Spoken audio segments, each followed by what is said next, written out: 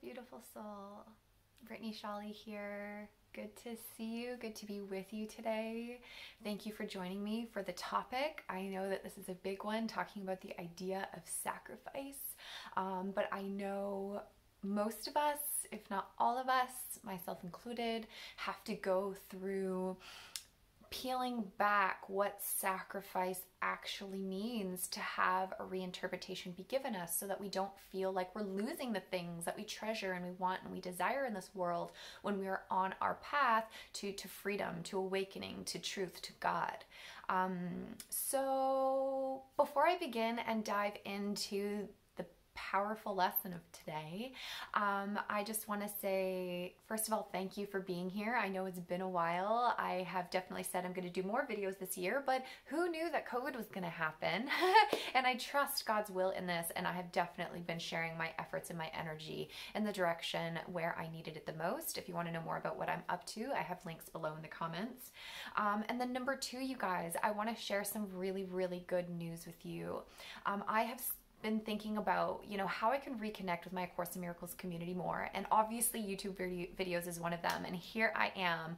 But I really started to think about how much we're missing the interaction, the relationships, the communication, the coming together, the healing together, the back and forthness that happens in real life and in real time. And so I started to contemplate all the ways that maybe we can get together on a regular and consistent basis that will allow us to feel more like a community and remember ourselves as family in the kingdom of God, and to really, really be able to overcome whatever life challenges we're dealing with, and at the same time go through the A Course in Miracles in a fashion that allows us to really understand it together, really apply it to our life, our mind, and our relationships, and then to really allow miracles to be natural in our everyday life. And so I realized, why not have a monthly gathering online where we can meet face-to-face in a private group that's just for us A Course in Miracles students, where we can go through the text from beginning to end with each other. And so that's what I've set up for you guys, is that you'll see the links below in the section below, and let me know in the comments if this interests you. But every second Thursday of every month, we are now going to meet online in a private online group, meeting room rather. And we're going to be going through the text of the A Course in Miracles. Does that interest you? Do you want to be part of it? It's free. It's a love offering, you guys, from my heart to yours. I feel like this is how I can contribute to the awakening on this planet, to increasing the quality of health and happiness on this planet, which is my soul's purpose and mission here. And so I would love for you to join me. So you will see links below. Definitely click on them. Sign up. As I mentioned, it's free. You will get the emails with the links to join us in the group. And that will be every second Thursday going forward from now until it's not supposed to happen anymore. So I hope that excites you as much as it excites me, and we'll be able to see each other face to face. You can ask questions, bring your stories and experiences, and I look forward to it. So yay! So with that out of the way, you guys, let's dive into this important topic. Okay, I would even recommend pausing the video if you can, so you can take notes and write some stuff down, because this is a really important one. I'm even going to be referencing my own notes because I wanted to make sure that I had a nice flow to this so that it really made sense from beginning to end. So I think I'm just gonna start here, okay, you guys? So the idea of sacrifice, when we think about it in the context of truth, it is clear for us to see that sacrifice is an illusion, because truth, being synonymous with God, is also synonymous with everything: completion, unity, love, wholeness. So because God and truth is everything, there's nothing lacking and there is no loss. So sacrifice is an illusion in the context of truth. But really, in the context of living life on earth, that doesn't really help very much. That just appears to be a concept. So I really want to break down that concept of sacrifice being an illusion and help you to understand it from two different perspectives, okay? Because there could be two purposes that are laid on the idea of sacrifice. So the first one that we are going to explore is that sacrifice as it appears to us in human form. So we're going to dissect that idea of sacrifice first. And then the second idea of sacrifice, we will see it as a reinterpretation. So how the Holy Spirit or Jesus would have us see the idea of sacrifice to bring more clarity to us about what that means and how to go about it in our daily lives. So Let's start with number one, sacrifice as it appears to be. So I gave this, obviously, a lot of thought. And I've also referenced the section in the teacher's manual called What is the True Meaning of Sacrifice, that I really recommend you diving into if you want even more understanding of sacrifice.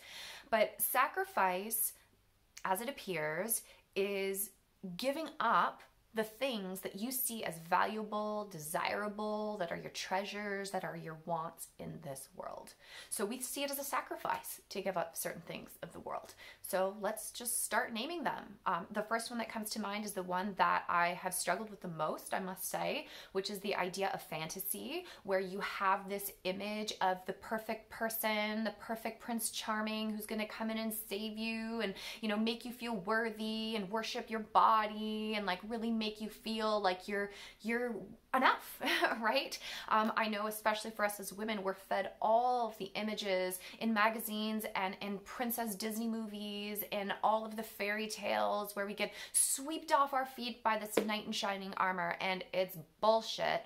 But it is ingrained so deeply into our subconscious, and it is what we are programmed to think and believe is true about relationships, that it really does feel like a loss when we're no longer seeking for that tall, dark, and handsome man who's got all the money and he's got the big home and he's got all these things to take care of me and make me feel worthy, right? It really feels like something desirable. I know it was for me for many, many years, and I did crazy mistakes with having that as my split goal.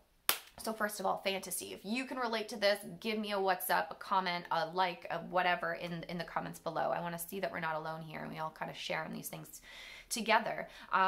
So some more things that we feel like we have to give up and that it's a sacrifice are fame, fortune, like money, are like even sex or physical pleasure. That seems like a big loss to the mind. And even anything that has to do with like power or prestige, even just the things that we start to accumulate in the world, it seems like it's a loss to us if we're asked to let all that stuff go. So how do we get around this? I found that the best way to get around this is to ask, who is the hero who wants those things? Who's the hero that wants better hot sex that's gonna light your soul on fire? Like, who is it that wants more money? Who is it that wants that fame and the prestige and, the success and all of the things that the world has to offer? Like, who's the hero behind those things and who wants those things? I'll give you a minute. Maybe write it below. It's the body. Of course it's the body. It's the body that wants those things. So the thing is that by seeking these things, the mind then identifies itself with the body as its identity, and that becomes the block that obscures who it really is from their awareness. So the very fact that you want and you desire and you treasure these things, it's not bad, and it's not even wrong. It's not even wrong, but it is obscuring your true reality, okay? It is obscuring the truth of your being, okay? So basically, what that also does is, since it obscures your identity, your true identity, it also obscures the truth that all pleasure comes from doing God's will. We won't see that all pleasure comes from doing God's will because we see that pleasure comes from sex, and pleasure comes from having a better house and a better car and more money and nicer clothes and all of these things that the world says you need to have in order to be good enough, in order to be worthy enough, okay? So to see it like this, it definitely seems like a loss. Okay, do you agree? Definitely. When I'm in that mindset, definitely feels like a loss. But the mind then is almost condemns itself. It really does, because then it seeks for all these things in the world, but it never finds it. And even if it does find it, it has a deep sense of still lack inside themselves. And you will see this in the stories of the people who have the money and they have the fame and they have the relationships and they have the house and they have the car, but then they commit suicide, like Robin Williams, or like so many celebrities that we see who are dying and killing themselves because they realize that once they have all those things, that they're still missing something. Okay, so today we're going to point out, well, what is it that you're actually wanting and actually asking for, so that you're no longer condemning yourself to dissatisfaction and discontentment forever in your life on earth. Okay, I don't want that for you.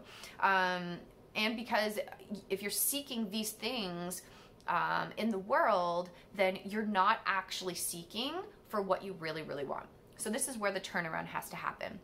And I find it happens through a question, right? Who can escape self-condemnation? Who, and how? How can you escape condemnation, self-condemnation? Only through God's word. Only through God's will. It has to come from something greater than ourselves, because if ourself made up this identity of body who's seeking all these things, it's not the self of the body that can get you out. It's only God's word. It's only God's will that can get you out. It's something greater than ourselves. So the next step is where this leads into the second part of sacrifice being a reinterpretation. So let's try and like reinterpret this for us, because I have really come to learn in my own personal experience in my life that us as God's teachers, which is what we all become as we go through the lessons of A Course in Miracles and realize that we have a purpose and a mission to fulfill on this planet that brings us joy, and we want to learn what that is, we as God's teachers cannot have any regrets of giving up the things of this world. We can't, because as God's teachers, we are here to demonstrate that all pleasure comes from doing God's will, that all pleasure comes from fulfilling the word of God, right? Giving, and not with a thought of getting or taking, because in God's will, in the word of God, is all given us, and there is nothing lacking and there's nothing missing, and it's completely whole and it's completely perfect and it's complete. Okay, and that's the truth of the realization. But we will never come to that true realization until we get to the possibility of us being able to be like, wow, maybe these things of the world is not really my treasure and not really what I want. So before we get into sacrifice as a reinterpretation, I want to share a little bit of my story of how I had to go through this very idea of sacrifice. Okay, so when I first began studying the Course in Miracles 10 plus years ago now, I was living in my own home. I had my own apartment. I had my own practice as a life coach. I was going to CrossFit every morning, which I did love. I was seeing clients all the time, super, super busy, basically living my life on my own terms. And even though a lot of the time it was very happy and it was in flow, when I would actually sit and get quiet, there was a lot of lack of self-love. There was a lot of lack of confidence. There was a lot of doubt. There was a lot of uncertainty. I really felt like I was doing it on my own. And if I ever stopped pushing, doing it would all fall apart. Right? And so I was really caught up on the idea of doing and working, very masculine energy of push all the time. And then I remember coming across a lesson in the Course in Miracles that says, there is no will but God's. There's no will but God's. Or there is only one will and it is God's. Something like that. Help me out if you know what I'm talking about. Put it in the comments. But that one made me go, oh my God. Well, what is my goal for doing, working, going all the time? What is my goal for going to the gym and going to CrossFit and keeping myself busy all stinking time? And I realized that my goal was to perfect my body. That my goal was to make me appear as worthy enough in the eyes of my parents because they saw me so successful at such a young age. My goal was to try and get things from other people in the process of trying to help others. So I recognized the split goal inside myself, that half of me wanted to help and wanted to love and wanted to bless and wanted to be good. And then the other half of me really didn't like myself, really just wanted to take from other people, really was just doubting all the time and really just trying to get and perfect this body. And when I realized the split goal, I was like, oh my God, that cannot be anymore. Like, I can't do that anymore. So literally what I did is I went in the next day and I talked to my boss, because I worked there at CrossFit every morning at 6 a.m. and I trained people and I trained myself there. And I told her that I couldn't go anymore. And then I started to just not seek out my clients and try to get clients all the time. And I literally was like, God, where would you have me be? And that was the beginning of when I started to travel. And I literally put all my belongings in a big duffel bag. I gave everything else away and I started traveling, and God took me all around the world. And you guys know that, you saw that, because in 2011, 12, and 13, and even 14, I was traveling with myself, with God, and with Tom and Jesus, and I was being led, and I was learning how to trust, and I was learning that God's will is where all pleasure comes from. I was learning that I can trust him and trust his voice, and he will always take care of me, and I will always have food to eat, and I will always have clothes to wear, and I always have a roof over my head, and I will always have these things, but it doesn't have to come from my own push, push, push, struggle, struggle, struggle, fight, fight, fight, do, do, do. But instead it can come from this place of allowing, of trusting, of asking, of listening, of prayer, of gratitude, of one thing at a time based on the guidance that is given me. Okay, so it really shifted for me from one state of being to another state of being, and the other state of being is the one that I'm continuing to be in now. And it has brought me the baby and the home and the relationship and the joy and the purpose and the fulfillment and the success that you'd think would be lacking when you choose God's will. A lot of time it might be delayed because you're going through a process of faith first. You need to like build up your faith in order to be the giver of miracles and experiencer of miracles in your everyday life. But it happens and you are given everything. But it's often given everything first inside your mind as an accepted idea that it's like, yes, like thank you God, thank you God, thank you God. And then it starts to fall to form. So I wanted to share that story because I think it's relatable to a lot of people. And if you relate to it, write it down below, that we feel like we are the ones who have to control everything, that the world is on our shoulders, that the ability to make money is on our shoulders, that all these things are up to us. But really it's up to God. And it doesn't mean I don't do anything, because my life is still super duper uber busy, but it starts with being guided. What would you have me say? What would you have me do? Who would you have me talk to? And doing only that. And so that when I feel like I need to rest, I rest. And when I feel like I need to do work, I do work. But my feelings are now in alignment with the will of God. And so I know that everything that I'm doing is for the good of everyone and not just myself alone. And that when I choose the will for everyone, that I don't miss anything. Nothing is lacking in my life, that everything is given me, and it's actually an ever-expanding joy and an ever-expanding wholeness and an ever-expanding health.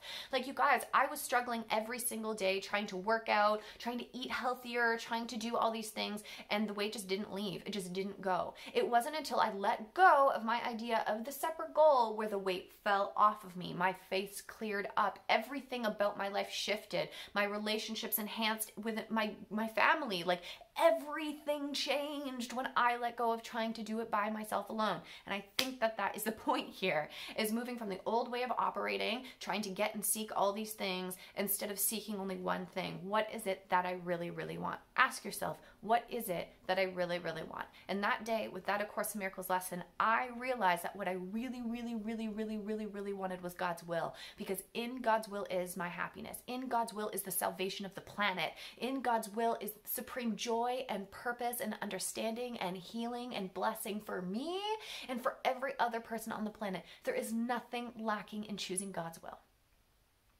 That is the place that we're getting to today.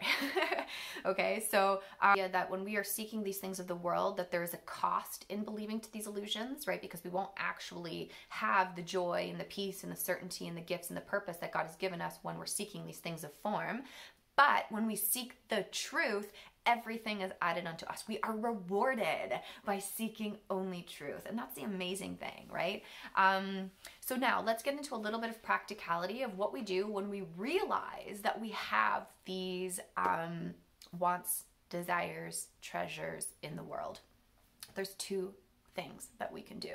This was already what I knew because of my own experience, but then it was also relayed to me in a message this week from my dear friend Dario. So thank you, shout out to you, brother, for reigniting this fire of the importance of this lesson today.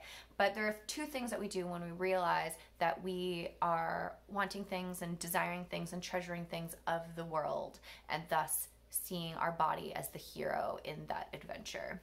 Is one, we give those illusions to God. It's literally in some of the lessons, we have like the imagery of like laying our illusions at the feet of Jesus, you know, like bring them to him, to bring them to God, and just be like, here they are. Like, I desire more sex. Like, I desire to feel, have more money. I have the desire to have all of these things, but I give them to you, God, right? And literally the imagery of like handing them over, because what's going to happen when you hand over all of those things over is two things. One is it will be given back to you, transformed, purified. These things will be given back to you purified, so that you can see them differently and understand them from a new perspective. And I know for me, when I did this with sex, sex was given back to me in a completely new light. It was shown to me that it has two purposes. One of them is procreation. That's what it's for. That's what it's for. And the other one is fun. But there is no there's no treasure on that. It's fun. Even Jesus says in this section of this, in the what's the true meaning of sacrifice? He says, "Do adults resent giving up children's toys?" No, we don't. Sex is a children's toy. It's what you play with when you think that's the best experience you can have on planet Earth, is to share a sex experience with somebody else. We think that's the best, most enlightened thing that we can experience here. And it's so not. It may be the top of the scale of illusions, but it is not where joy comes from. It's not where connection comes from. It's not where increased awakening or enlightenment or anything comes from. All of that comes from God and only God. And this is what we're learning. And so it was very simplified in my mind, whereas before I thought it was everything. That's what I really thought that I wanted. Like really wanted, and that if it wasn't there all the time, that something was missing. And I've learned since that there's nothing missing, because all pleasure comes from doing God's will, and the pleasure from doing God's will is so much greater than an orgasm, you guys, and it's so much longer lasting. Doesn't mean orgasms aren't fun once in a while, but it's just fun. It's like a child's toy. It really, really is. And so this is what we're getting into, the realization. So when you give your desires and your treasures to God, they come back to you purified. They come back to you transformed, so they don't have so much charged energy on it that you're not seeking to get those things all the time. Instead, it's like, oh, all right, it is what it is, right? Or when you give these things to God, and it's like, here are the things that I think that I want, and I think that I treasure, and I think that I desire. What also could happen is we are shown that they're already holy, and then it's given back to us as being part of God's will. So notice here in the situation that only two things happen. It purifies and transforms, or it already is holy and becomes part of God's will. There's no loss, there's no lack, there's no nothing. God doesn't say, no, you can't go have sex and make a lot of money and have all the big houses and the nice fancy cars. He doesn't. I know there's a Tesla in my future. I know there's billions of dollars in my future to bless the planet. And I see practically how that can happen. But all of that stuff came after I decided 100% completely and entirely for God's will, and I want to know God and know myself as God's child.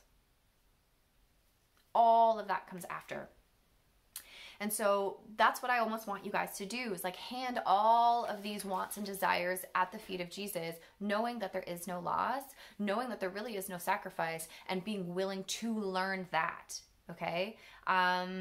Well, then what do you really, really want? If it's not these things of the world that we're seeking, what do you really, really, really want? And I want that to be like a journal prompt that you can answer and really let the Holy Spirit show to you what you really, really want and how much you really want that, okay? Because that is what will help us to get to the point of being willing to let go of all the things we think that we want. Yeah. Decide for God, and everything is given you at no cost at all. Decide for God, and everything is given you at no cost at all. Decide for God, and all things are given you at no cost at all. Not at all. There's no expense. And then Jesus asks us at the end of the section, what would you teach? Would you teach sacrifice? Would you teach that the hero is the body? Or would you teach that there is no sacrifice? And that when you decide for God, everything is given you, and there is no cost. No cost. So that is what I leave you with, you guys, today. And so maybe what I'll do is I'll just settle into prayer with you guys here for a moment, and let this prayer really join our minds to the will of God and help us to release and undo that which we don't really, really want, and to accept and receive what God's already given us. Okay? Prayer time. Prayer is the medium of miracles. Let's not forget that. Dear God, Jesus and the Holy Spirit, thank you to everyone who is joining in on this prayer today. May we all feel your peace and your comfort and your love, and hear your voice speaking loudly and calmly in our minds. May we hear and recognize all of the things that we had thought that we wanted and we thought that we desired in place of what we truly want. I give all those things to you right now, Jesus. I lay them at your feet. May you help me to let these go.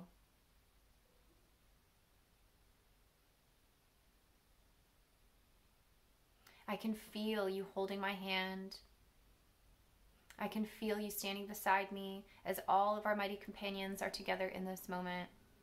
We're all kneeling, facing God together, side by side, shoulder to shoulder, with all of our seeming wants and desires and treasures laid at the feet. We hand them to you, God. Take them from us. The only thing we want is your will. Thank you for your peace, for your certainty, for your purpose, for your love, for your joy, and for salvation. I accept it for me and for all the world today. We are all blessed and choosing and deciding for what is true. This is the truth we all share, and it comes from you, God. Thank you for relaying to me the vision, the feeling, the energy, and hearing the words that help me to deepen my understanding and my faith in you and your will. Thank you for helping me to see that all pleasure comes from doing God's will. And today and every day going forward, I commit to doing your will every single day. Use me, show me, speak to me, heal me. Thank you, God. And so it is.